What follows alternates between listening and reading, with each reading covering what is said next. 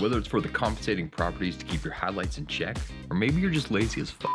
Either way, stand developing is a great tool to have in your kit.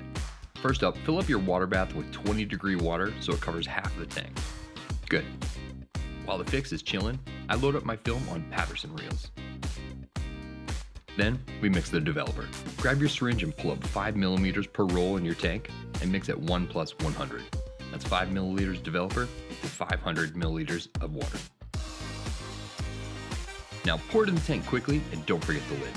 Now, invert the tank and give it a quarter turn at the same time. We're going to do this for 1 minute. After 1 minute, give the tank a quick tap, lightly pull the lid and release any gas buildup and put it back in the tank. After 30 minutes of standing, we need to very gently agitate to distribute the developer in the tank. We're going to give it 2 extremely gentle inversions before putting it back in the tank. After another 30 minutes, the developing stage is done. Pour out the spent developer and fill the tank with water. Invert the tank a couple times, or just swish it around a little bit. Pour in the fixer and get that lid on tightly.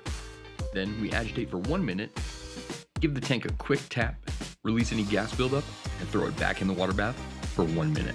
After 1 minute, give it 4 full inversions every minute for another 4 minutes. Then it's back in the bottle. Now it's time to wash the film using the Ilford method.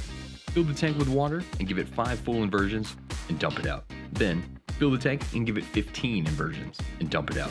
Next, fill the tank and give it 25 inversions and then dump it out. Fill the tank one last time and add 1 small drop of photo flow and mix it up a little bit. This will help the film dry nice and evenly.